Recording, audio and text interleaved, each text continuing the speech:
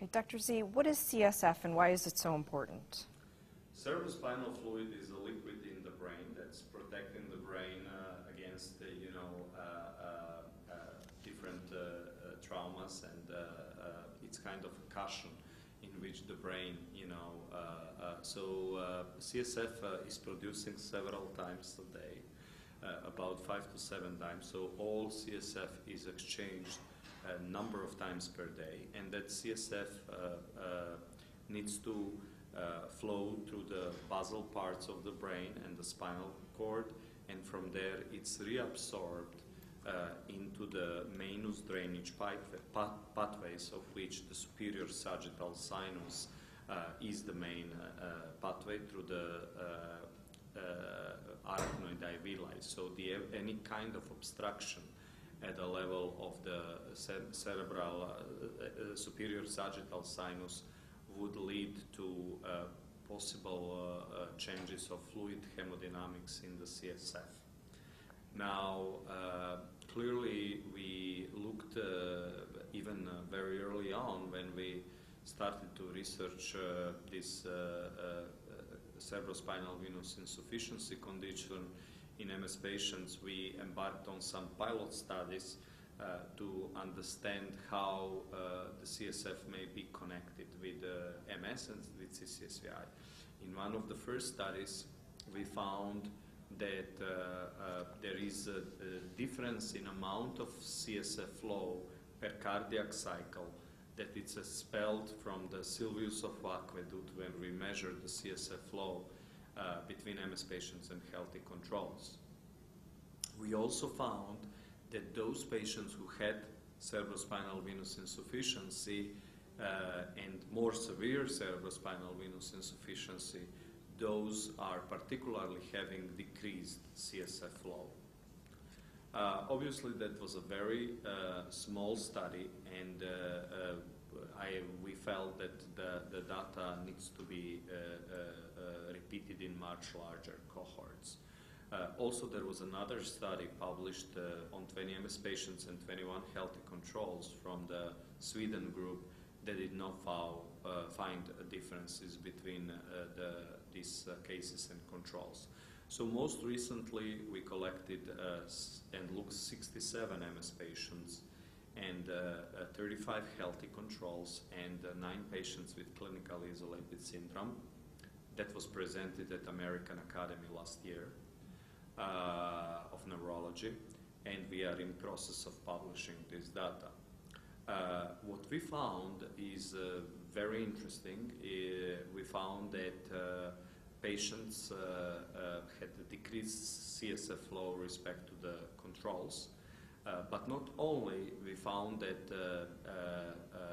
pulsatile flow, which is going in negative and positive direction, is much more negative and much more positive in MS patients than healthy controls. That means, in late words, that you need more energy, energy to expel the CSF from the sylvius of aqueduct, and that would mean that there is some obstruction to get the CSF out. Now, we found that CIS patients have had less, those with first clinical attack, of problems in expelling the CSF flow versus relapsing, remitting, and versus secondary progressive. Another thing, so there is clearly associated with the decrease with the disease course. Another problem we found is that amount of CSF flow, pulsatility, was extremely well related to development of T2 lesions in the brain, and especially the T1 lesions, those lesions that are bad, black holes. Also, we found that patients who had more relapses in the last year had lower CSF flow. We found of these 9 patients at the first clinical attack, we found that 5 of them developed clinically definite MS, and they had particularly lower flow. So in this study, we found that there is a correlation between CSF flow and clinical features in terms of higher number of relapses and and faster conversion to clinically definite MS in terms of the CSF flow. So I think it's a very interesting research that clearly has to be further looked at. What method do you use to measure the CSF flow? So that's a great question. We are using phase contrast spine MRI imaging at 3 Tesla. It's a technique that has been developed many years ago and applied to healthy control studies, stroke studies, hydrocephalus studies in elderly population. What we did in our studies is we developed a new tool in defining the region where we are measuring the flow, because how you position your circle and also through the cardiac cycle, it may vary a lot respect to the values in the flow. So we had developed a tool called MAC, Minimum Area Contour Change, that finds the best fit through the cardiac cycle of the sylvius of aqueduct. I think that's clearly a very important step toward. We also validated our technique against the phantoms of known volume. So our values are, we know that they are accurate because we are able to find out the same amount of volume in the phantom, and that's why clearly we believe that our data in healthy controls are important versus MS patients. And why is that believed to be the best measurement method? Because that's another good question. Our reproducibility data on 2 MS patients and 2 healthy controls are showing that clearly we have a high reproducibility. So when a healthy control or MS patient repeats the scan next day, we are going to find the next value. So I think that it's very important that you are able to reproduce your findings. We are doing some more in some other studies, not just measuring the CSF flow at the level of the sylvius of aqueduct, but also at the level of foramen magnum.